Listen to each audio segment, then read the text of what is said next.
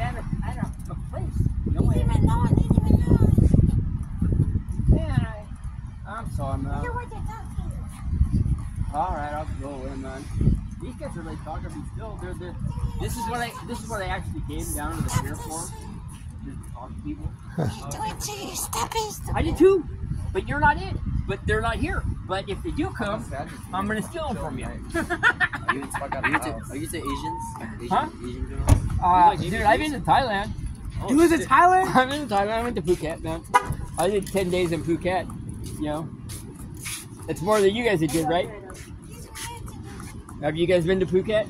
No. Fuck it, man. No? Fuck it. Huh? Fuck it. Phuket, fuck it. But you're not my friend. No, Put it in. You guys are my friend. You're like my enemy until like 4 minutes ago. Why am I your enemy? Because you're not Trump. What? How do you know I'm not Trump? Okay, Nicky, this guy's all wishy-washy, isn't he? Yeah, everyone is. No, but look, Filming. I calmed him down. He's calm now. Oh, I calm myself down. He's not going to try and write across me, but you saw how he looked at me, right? He's calm and cool. Composure, right? Is it open? Not from this far.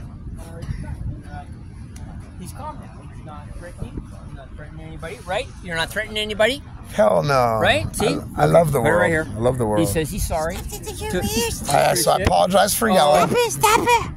You're scaring this guy. This guy came here with a beautiful woman, and we're scaring their whole family.